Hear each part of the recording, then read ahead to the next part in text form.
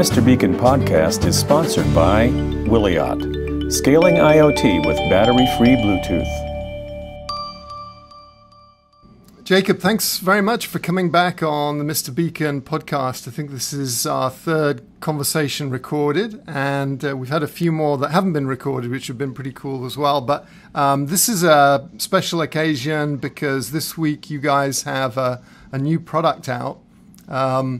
And as a solution designer, I am really excited by it because it's like the Swiss Army knife of beacon technology. So why don't you tell us a bit about, at a high level, what is it that you guys are launching this week?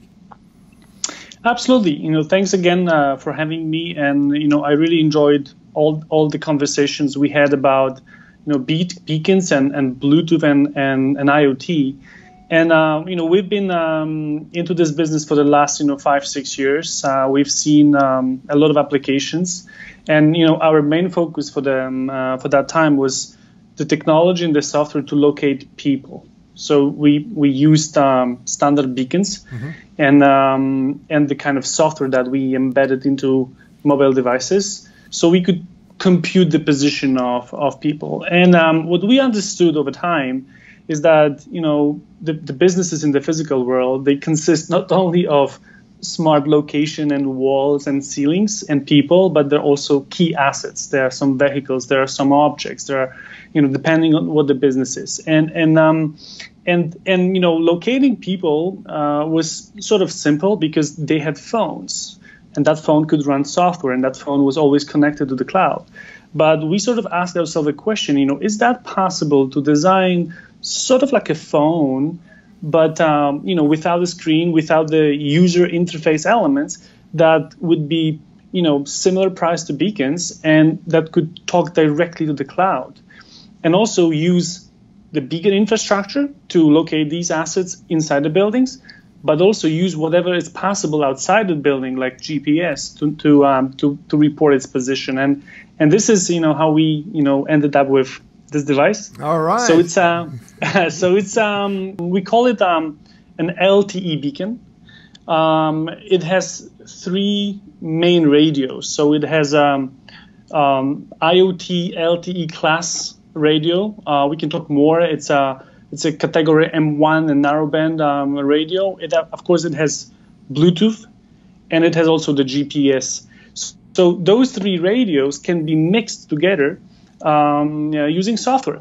So we enable software developers to build what we call IoT apps, and through JavaScript, they can decide, how they want to use this device. So if they want to program the device just to act as beacon, they can do it. This device can talk to the cloud. It can fetch the data, advertise Eddystone or iBeacon. That could be one of the use cases. But what we're excited the most is that, this device can scan and can talk for the other Bluetooth beacons. It means that if you attach this to an asset, it can locate itself inside the building the same way we did that for phones and people. But because it has GPS, it can also report the position of an asset when it's outdoor, and it can kind of automatically switch between indoor and outdoor. So we are extremely excited, and you're absolutely right. This could be a Swiss Army knife for the IoT, and we hope that the community will appreciate it. Yeah, I was just thinking about all of the firsts that this represents for our ecosystem, and there's quite a few. You touched on a few of them, and we should look into this. You've got GPS on the beacon. You've got essentially a 5G radio, so this can act as a gateway. You've got this level of programmability, and so this is more than just a very simple piece of hardware. I'm sure people are wondering about how much this is going to cost. So tell us how much this costs, and then let's talk about some of the use cases that you've been thinking about and where you think it's going to be applied. So first of all, how much does it cost? Yeah, so we will be distributed that product as development kits. Those the same way we used to distribute beacons, so anyone can order a few dev kits and start playing, immediately. So one dev kit will have 2 devices, and it's going to be priced $129 for 2 devices. And because this is a cloud device, so it can talk directly to the network. And we are using a number of partners globally. So in the United States, we're using partners that have already rolled out their 5G ready narrowband and LTE infrastructure, and in Europe and Australia, Japan, and so on. So there will be also an addition a subscription plan, which will be for that dev kit $2 per month per the device. Mm-hmm. And within that fee, there's a data plan, there's their cloud services, and everything that people would need to just start quickly prototype. And of course, this is the pricing for the development kits, and depending on the volume and the use case, we're always more than happy to talk to customers about the projects. Yeah. So this is a one-stop shop in terms of the service element. You guys have you're building out your operating system for the physical world, your cloud services, but you're also bundling in the connectivity. And I'm assuming that you work with different carriers in different parts of the world. How does that work if I'm an organization in Europe, if I'm in Germany, say, and I'm in the US? How does that work? Yeah, so we want our developers and our customers to be laser focused on their domain specific application that is using different IoT elements. Like, we don't want them to spend time on negotiating with vendors and carriers. So we do all of that for them. So basically they get the device from us, and the device is talking to the cloud. Mm-hmm. That's it. This is as simple as that.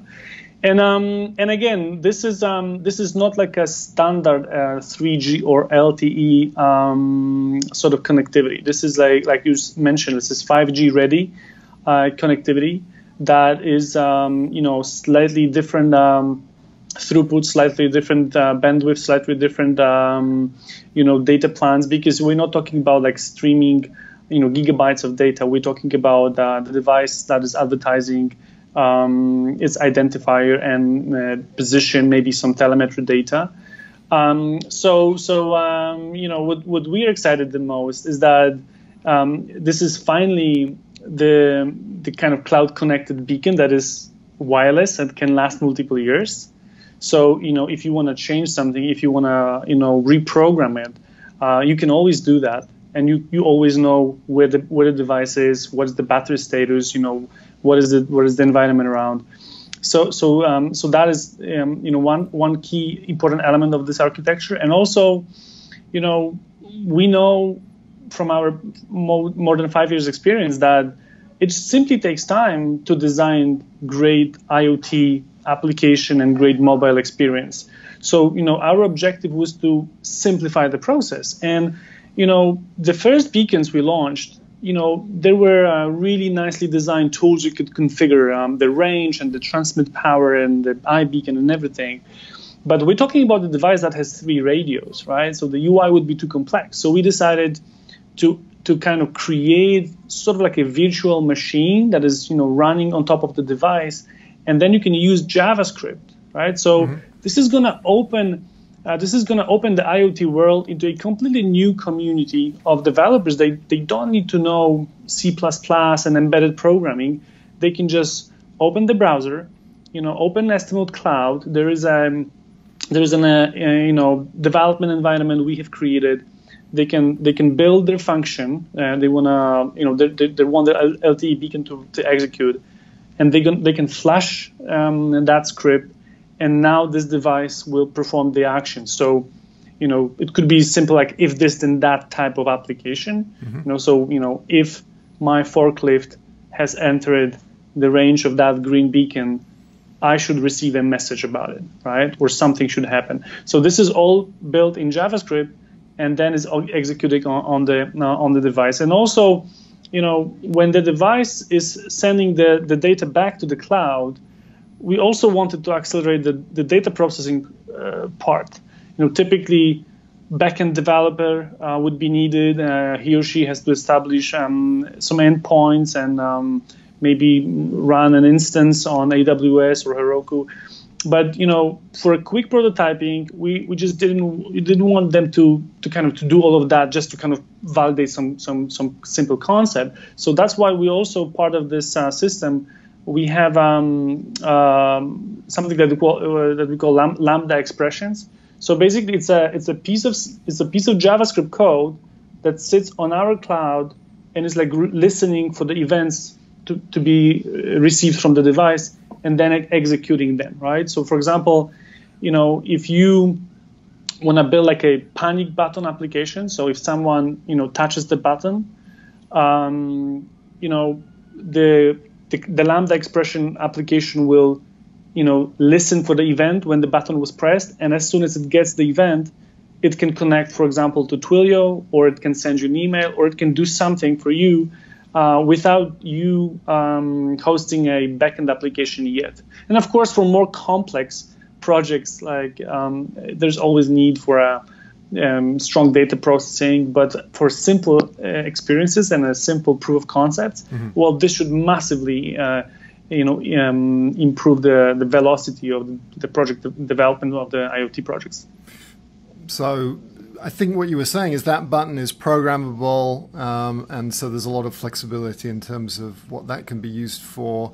And if I am doing that certain amount of back-end and on-device programming, then all of that is included in this service fee. I don't have to worry about setting up an AWS account or anything like that. Absolutely, for the proof of concepts and simple applications. What about battery life? You've got a lot of variables there. It seems like it's almost impossible to give us a battery life, because if I write an app that's kind of spinning away, then that's going to use up a lot of battery. If I'm constantly hammering away at the GPS, that would use up a lot of battery. What's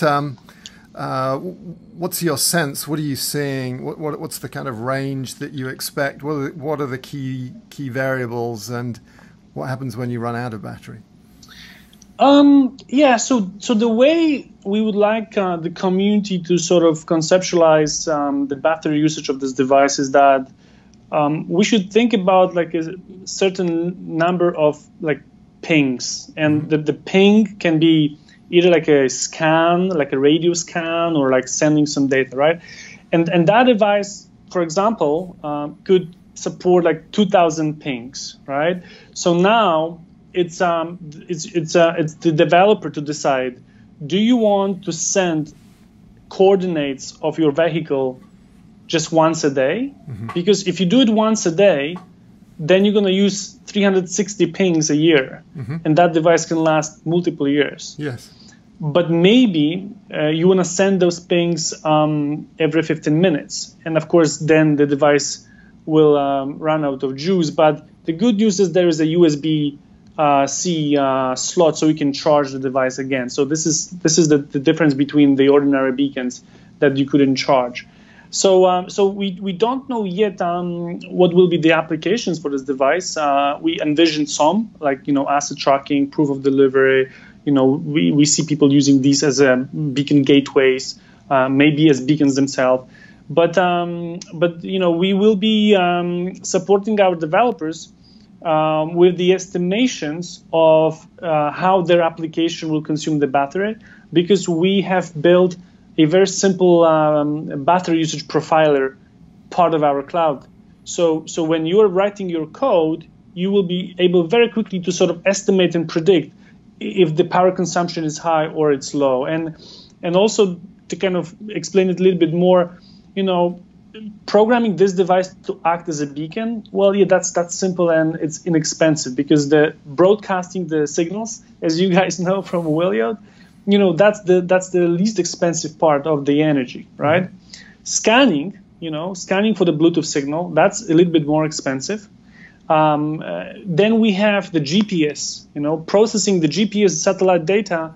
It's a little bit more expensive than Bluetooth scanning. And finally, we have the LTE connectivity, which is the most expensive activity of the device, but it's still fraction of the energy that you need for the classic 3G or LTE, right? Because we're talking about completely new protocol, completely new technology that has been rolled out in United States, Western Europe, and most of other regions that is going to support all of those IoT applications. Can you explain a bit more about those low power, wide area network protocols? Because this is really interesting. Why did you choose the ones that you did, and what do we need to be aware of in terms of the benefits and the constraints of those protocols that you've chosen? Yeah, so 5 years ago when we have launched Bluetooth beacons, it wasn't standard Bluetooth. It was Bluetooth low energy. It was a slightly modified version of the Bluetooth that enabled the communication, but also it was architected to last much longer on a small battery.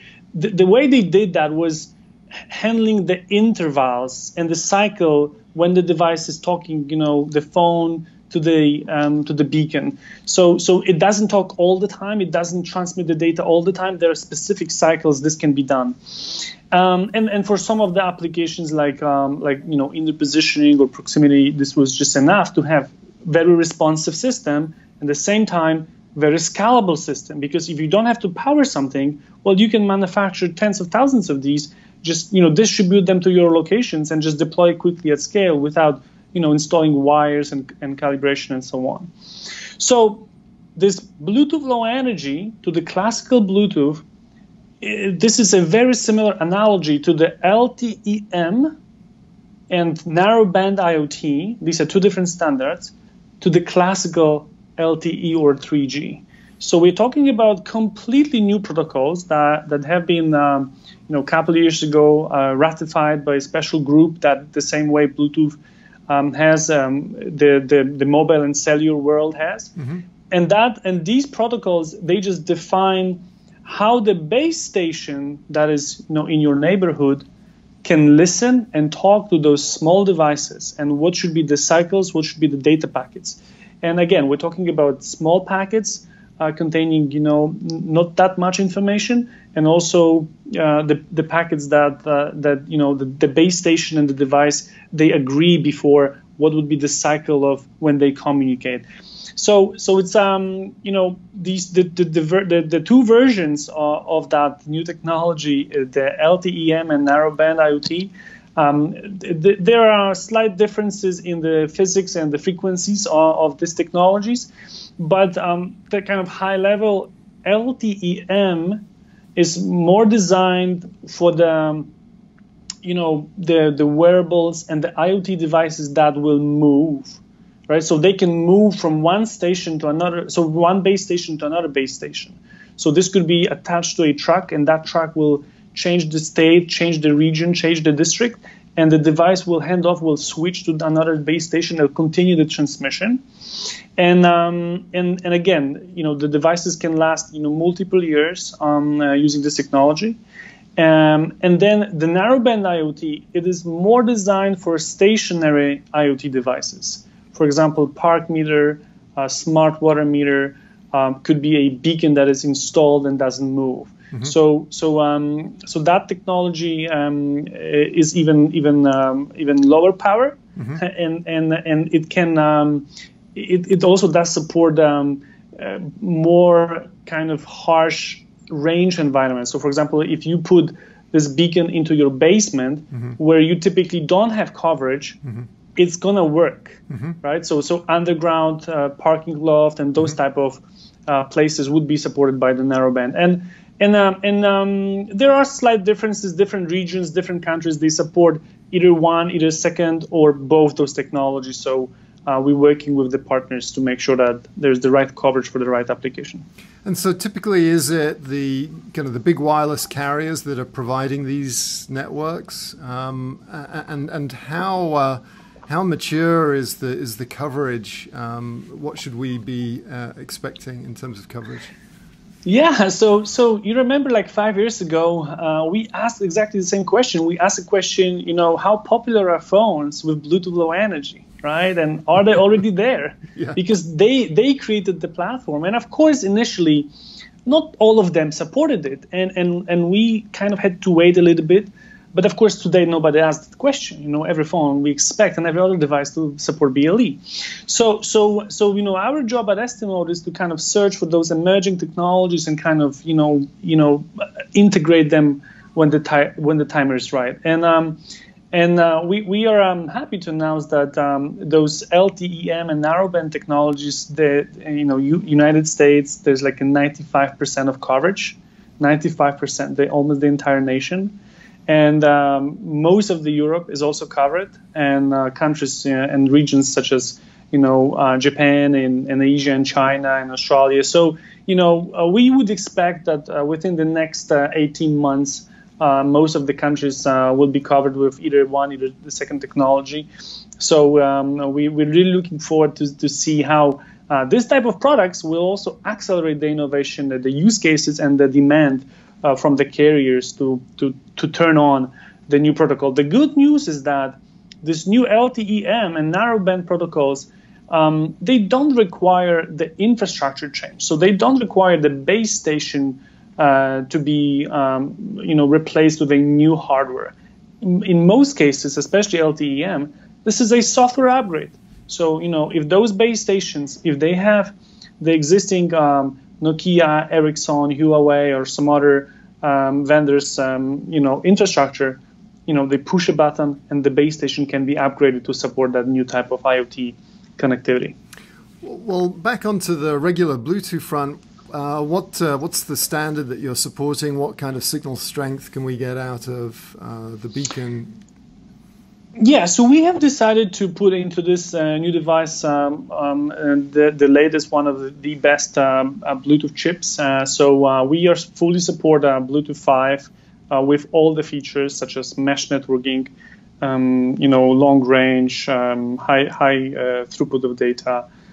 So that it does include the Bluetooth mesh networking. That is something in addition to the kind of low power mesh we had at Estimote. And also we're going to put a plus 20 dB amplifier. So we also expect that the device will be able to either burst the energy to power, for example, Wiliot devices, if that's needed, but also broadcast long-range packets for some of the applications as well. That's fantastic. So let's wrap up, but just end with, say, what's the top 3 kind of sweet spot use cases? You've referenced a few, but where are you seeing the most interest, the biggest opportunities? We encourage to developers to think about this new device as a sort of prototyping tool for their IoT applications. The same way that when we launched these beacons, we knew that the smaller, less expensive beacons and eventually, passive beacons will come, right? Mm-hmm. And that is the kind of idea behind this device, that whatever the software is that the developers will create for this device, it is going to work on much smaller versions that will come in the future. Mm-hmm. And the applications we've seen from the standard asset tracking applications, what we're excited a lot is the sort of panic button application. Mm-hmm. So it's an application where people can have similar device with them indoors, and whenever they push the button, the device will scan for the nearby beacons, will consume and calculate the indoor position, and then using the LTE-M network will send that indoor position to the cloud. So we expect that this will have a lot of applications in hospitality and some other sectors. But as we talked before, with beacons, there were some applications we didn't expect, and we've seen everything. We've seen beacons attached to chickens and quadricopters precise landing, and beacons on the oil platforms and so on. So we're extremely excited to see what kind of applications developers will create with this new device. And I think you're going to see a bunch. It seems like and I think it's in your blog post that's coming out around about now. This tracking of very high value assets, where you have to have a multimodal situation where you can be switching from tracking it outdoors, tracking it indoors. It seems the ability to be using GPS on the road and then using beacons inside to see where that aircraft engine is or some high value item like that.